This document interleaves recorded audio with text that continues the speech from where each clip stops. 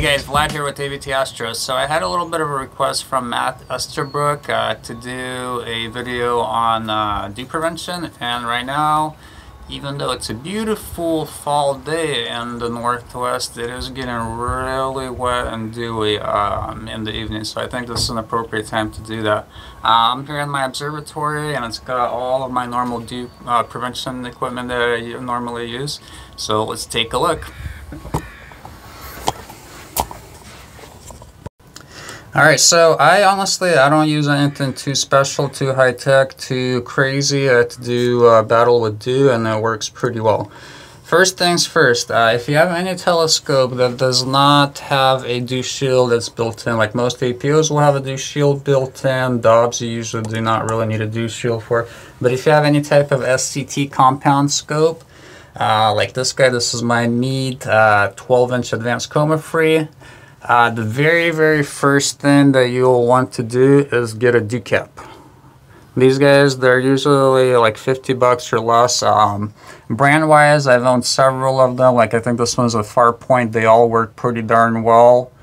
Yeah, that's the very first step. Not only does it help with dew, it also blocks stray light from hitting that front corrector plate, so that's pretty awesome. Yeah, so my other little scope here, the wide field finder scope / wide field EEA scope that I've got on here, it's actually a TS Optics. As you can see, some of them, like this thing, like it looks like it has a dew shield built in, but it's so short. I mean, it's really nothing. That's why I actually kind of made this thing myself at home. This is just like some of that craft type of foam that I just put a little Velcro on. And I do this a lot for my small scopes, and this works equally well, you know, compared to like, you know, like what the Meade has on it. And honestly, you know, for these smaller scopes, you probably couldn't even buy one anyhow, because this is a 60 millimeter little refractor. So yeah, this works perfectly fine. You know, plenty long enough, works great. So that's your first step. So after you have dew caps, if you're still having issues with dew, and if you live in a wet area like the Northwest like I do, you will have an issue still, unfortunately. So what you'll need is these dew straps. So basically,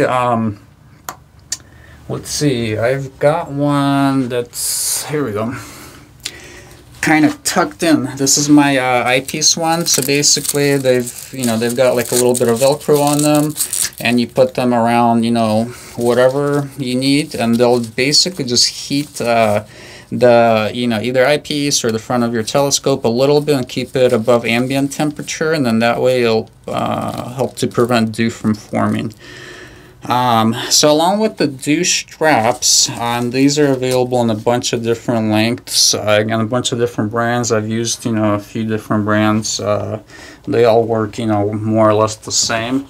You will also need a dew controller. So this is one that I actually made myself. It was a do-it-yourself project. The case is 3D printed. There's a couple basically like dimmer type of switches in here. I'll post a link to an article that I actually have on my blog about this, about, you know, how to make it and that type of deal. Or you can buy these commercially. They're usually like $100 bucks or less, so not too bad.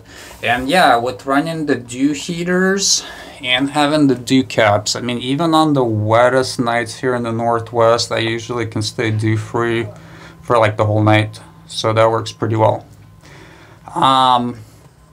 Now, as a little bit of a bonus for you, if you have a missus that has a hair dryer, those things work amazingly as well. So if you got some dew that formed on your eyepiece, you don't have a dew strip on it, because a lot of times I won't use dew strips on my eyepiece unless I'm using the same eyepiece a lot, because they're annoying to swap out, you know, and then keep on putting the dew strip on and off. You know, you take a hair dryer, you hit it with a little bit of hot air, and then the dew just kind of, you know, goes right away. You know, if you do steal the missus's a hair dryer and she busts you for it, it's not my fault. I'm just saying. I guess how I know. But the other thing that you could do is if you're, you know, if you're observing especially like your eyepieces, it will probably do up quicker than your objective will. You could actually just bring your eyepieces inside for like 30 minutes, and usually, you know, they'll kind of warm up a little bit, and you're good to go again. So, you know, hopefully you guys found that helpful. If you guys have any questions, comments, or anything like that, please do let me know. Write me a comment section below, and I'll see you guys next time.